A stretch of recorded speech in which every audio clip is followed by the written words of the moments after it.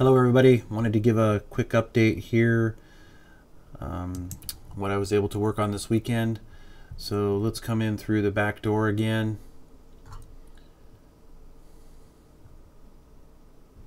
So what I've done is I've taken all of the, I'll turn the point cloud off here in a second. So we'll have regular applied molding with raised panels.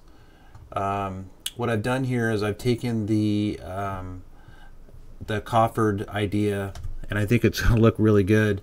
Took me a lot of messing around with it, but I'll show you here in just a second. So this is the existing oven area that goes away. So the cabinetry here.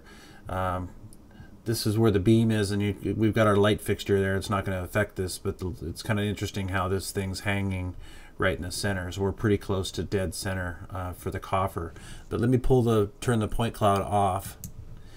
And so what I did is I lowered the cabinets. This crown molding here comes down about 2 3/4 inches. So it doesn't have a lot of height to it.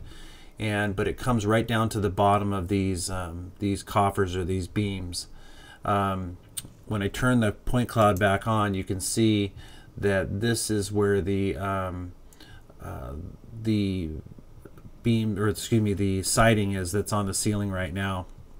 So we're going to check with the contractor to see if this can be moved, or I'll make a slight modification to this upper crown molding and make it a little bit smaller so that we can put a thin layer of sheetrock on the lid, and then get that double. So this was generated from a photograph that Denise had given me, which had a double crown profile. So these are the bottoms of the beams. These are 4 inches in the field and 2 inches around the perimeter, and then we've got our crown molding that goes around the cabinet. So I lowered the cabinets down, the upper cabinets down, that 2.5 inch or 2 3/4 inch dimension. I left this arch across the top here, but I pulled it back. Just put a small little 45 right there so that it gives a little bit of an interest with the crown molding coming across there, so it's not a straight shot. And then I mirrored that, or kept that over on the same idea over here.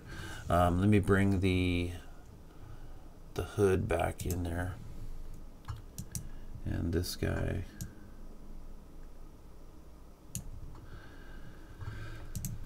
Denise had mentioned that there was going to be, she wanted to look into some possible different manufacturers for the hoods, so we can make a modification. This panel above here can raise up a little bit. We just need that, once again, we just need that area up above to run our chaseway across. So let me bring this back out, sorry about that. So once again, all the raised panels and the molding are square, simple drawer fronts with the applied molding, plenty of room for knobs and pulls. We still have our, I need to get dimensions for the farm style sink that's going to be there, and Denise gave me a detail, I didn't have time to do it yet, to change this foot detail and bring this down, simplify this. But I think the coffer is going to work really well. It's going to add a really nice look to the ceiling in there. And then I worked on the banquette. So we have an applied molding, a curved applied molding here. This was angled forward. That makes it really hard to do curved moldings and panels there. So I just made that square but pulled it back a little bit. We took this little straight section out of there, so you have plenty of room to get in there. You might even be able to put something there on the wall. This is the new width of the opening. But once again, that's the kitchen with the proposed coffered ceiling. Let me know what you guys think.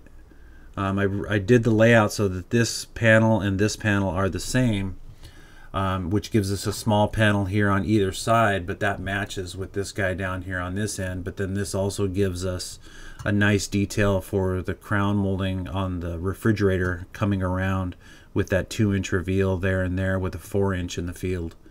So anyway, we'll definitely want to be involved in the installation of this ceiling also, so that we get a nice lineup and reveal with the placement of the refrigerator and these reveals all around here. So that's it for right now. Hope everybody had a great weekend. I will talk to you guys soon. Take care.